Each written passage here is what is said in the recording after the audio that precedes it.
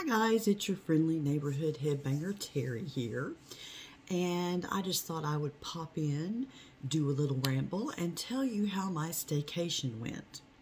Now, if you watched my last video, I believe it's my last video, I talked a little bit about how I was going on a staycation. And staycation just simply means I'm going on vacation, but I'm not traveling very far away. And I didn't. I went to the city next door to mine that I live in, and it's about maybe a 25-30 minute drive away. And I went, let's see, I left this past Monday and came back Wednesday, yesterday, and I went to a place called the Carnegie. It's a beautiful hotel. It's a AAA 4-diamond hotel, so it's very nice. And I'll describe it a little bit to you. It has a normal entrance that you can go in, but it also has a revolving door, an old-timey revolving door entrance that you could go in. And when my husband and my daughter came with me to drop me off there, my daughter got to go in the revolving door entrance and thought that was pretty cool. So you walk into the lobby. The lobby has a beautiful carpet down, and all the wood in the hotel and in the lobby is dark. So it sort of has a 1920s look to it. And it's a beautiful big front desk, and you go and you check in, and once you've checked in, oh, I forgot to tell you, there was a beautiful, very old antique grand piano in the lobby. It was not a Steinway, and I could not make out the name, so I don't know who the maker of the piano was, but it had a beautiful combination of dark wood with some light wood inlaid around it, making kind of a scroll pattern around it, and it was really beautiful. I should have taken a picture and I forgot. Also downstairs, the hotel has a little library nook. There's a fireplace, and there are chairs, and there are tables, and it's just a really nice place to sit, and you can read. In the winter, the fireplace is lit, and it's a really pretty ambiance. The hotel also has a spa, a full-service spa. Everything you can think of, every spa treatment you can come up with. They do everything from seaweed wraps to aromatherapy baths to full massage, facials, mani-pedi, hair salon, all the things. It also has a very nice restaurant called Wellington. And inside of Wellington, there is an antique old wooden full-service bar. And of course, I didn't go to the bar because I don't drink, but I thought, you know, just so much attention has been put into detail to make it look like a 1920s hotel. I felt like I should have had a flapper dress on.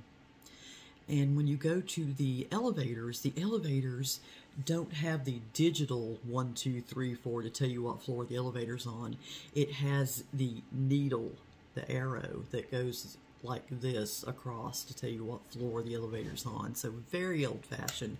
You get in the elevator, there's more dark wood, hardwood floors, just absolutely gorgeous. So anyway, we take the elevator up to the 3rd floor, and I open the door to my room, which is a big oversized room, has a king-size bed in it. It's a sleigh bed, the type where the end of the bed curls out and the top of the bed curls out, so it kind of looks like a sleigh, and very pretty. Bathroom had a huge walk-in shower and a nice deep tub to soak in, which I took advantage of, by the way. And so just a really nice room, 37-inch flat-screen TVs, refrigerator, coffee maker, all the stuff. So they dropped me off there on Monday afternoon, a little bit after 3, and they leave, and I proceed to do one of the things that I love to do, but I can't do around my daughter because the content upsets her, is I proceed to start watching true crime.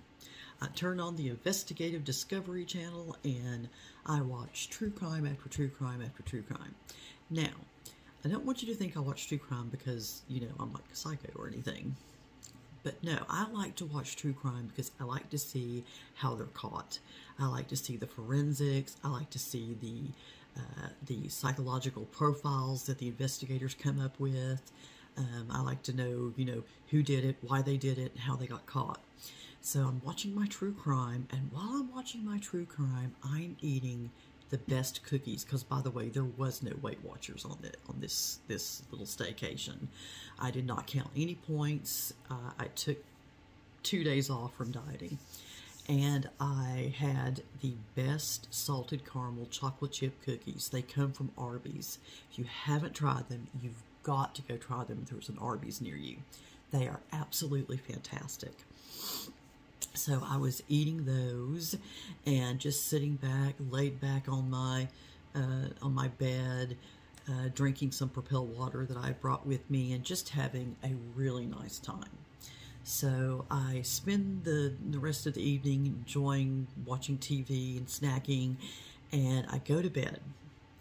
And I wake up the next morning to a fire alarm.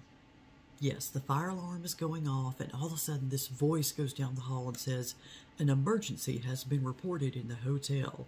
Please report to the nearest stairwell and go to your designated meeting place." Okay, first of all, had no idea where my designated meeting place was. But I get up, and you have to understand, I'm being woken up. It's like, I don't know, 8:30, 9 o'clock, but I was going to sleep late. So I have this ratty t-shirt on and Eeyore pajama pants. This is what I'm sleeping in. And no bra on, just there you go.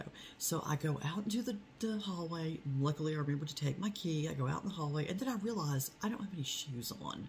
So I go back into the room and slip my sandals on, and off I go down 3 flights of stairs. Now, I have a fairly progressive arthritis issue, so that was fun, going down 3 flights of stairs. But I have to say, everyone who was going down the stairs with me, because there were 2 floors above me that had to go downstairs, and we were all pretty like, nah, okay, hey, good morning, how you doing? Nobody was in a really bad mood. And we got out to the outside of the building, and I see a guy over to the left of me weed eating. And I'm like, okay, I think if we were all on the brink of death or burning down, this guy would not be weed eating outside. I think he might have left or, gone to a safe place. So we all get together at the main entrance of the hotel, the part that goes into the main lobby I told you about.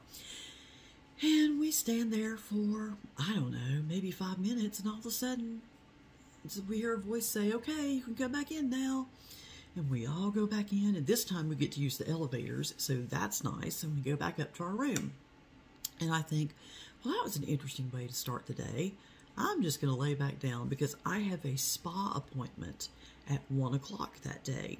I am going to have a 60-minute facial and a mani and a pedi. And I'm really looking forward to it. It's going to be so awesome because I've had a facial at that spa before, and they are wonderful. My skin was glowing afterwards, and it felt so good. So I'm really looking forward to it.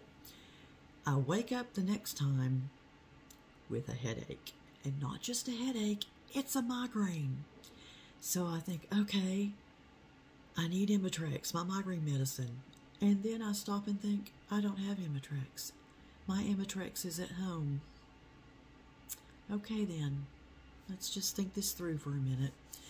So I think, okay, I can call Bill and see if he and C can bring me my Imitrex, and that will get rid of the headache, but it'll also knock me out. So either way, if I stay and battle through the migraine, or if I have them come and bring me my Imitrex, which will knock me out, either way, I'm going to miss my spa appointment. So I'm like, okay, I'll call and I will cancel my spa appointment. They were very nice about it. They did not charge me a cancellation fee because I was a guest at the hotel, and apparently that made a difference. So I still have my gift certificate, and I can still use it at another time. So because it was a gift certificate, I still will be able to use it at some time. So that wasn't a total loss, excuse me, except for the fact that I didn't get to go that day. So I called Bill and I said, Bill, I have a migraine. I don't have any Imitrex. He's like, got it. We're on the way. And I said, well, don't rush because I'm going to try to sleep. And I did sleep some more, and they got there about 4, I think.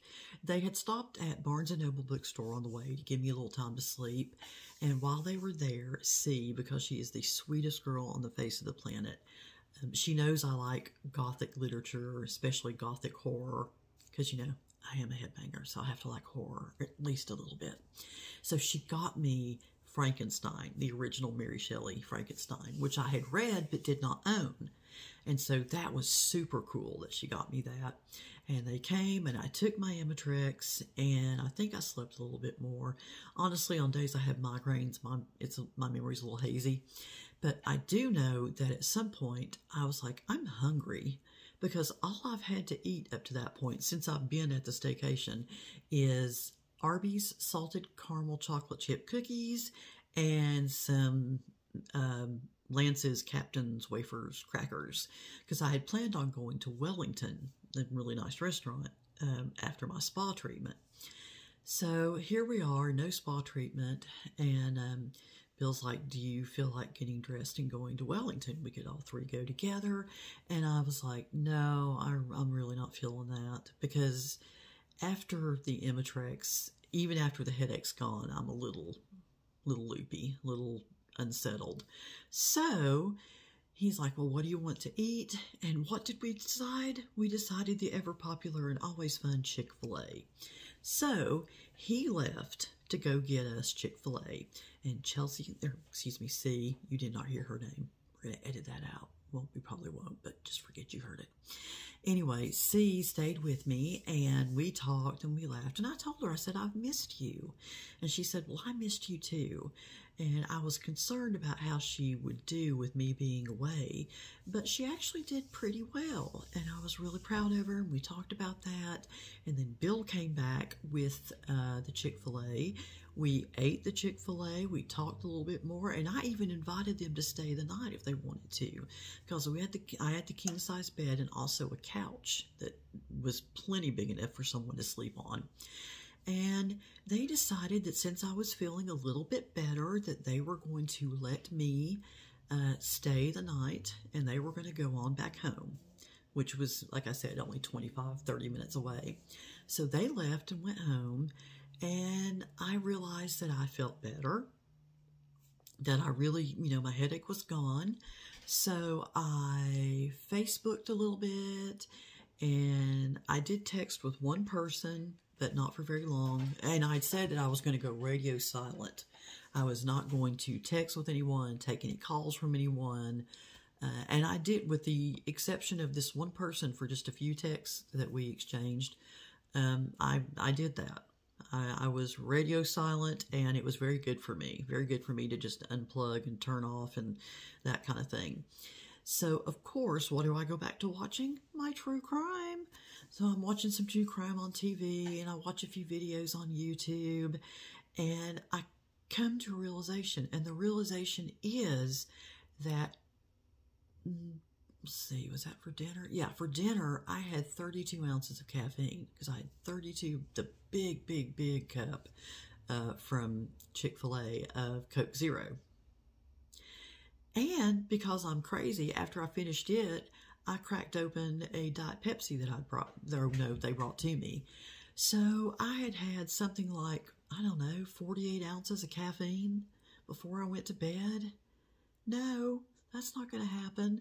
I tried to lay down. I tossed, I turned, I got up. I thought, well, I'll watch some more videos, and that will, you know, that'll put me to sleep. I even tried watching ASMR videos from some of my favorite content creators, you know, hoping that would put me out. Nope. I'm sorry, ASMR people. I have some of you that I really love, but 48 ounces of caffeine, that's a hard battle to fight, and I'm afraid you lost. So I did not wind up going to sleep. When morning came, when the light, you know, when the sunlight came up, I took a shower. Luckily, we did not have a fire drill. And I called Bill and said, you know, when are you guys going to head this way? And they said about 10 o'clock.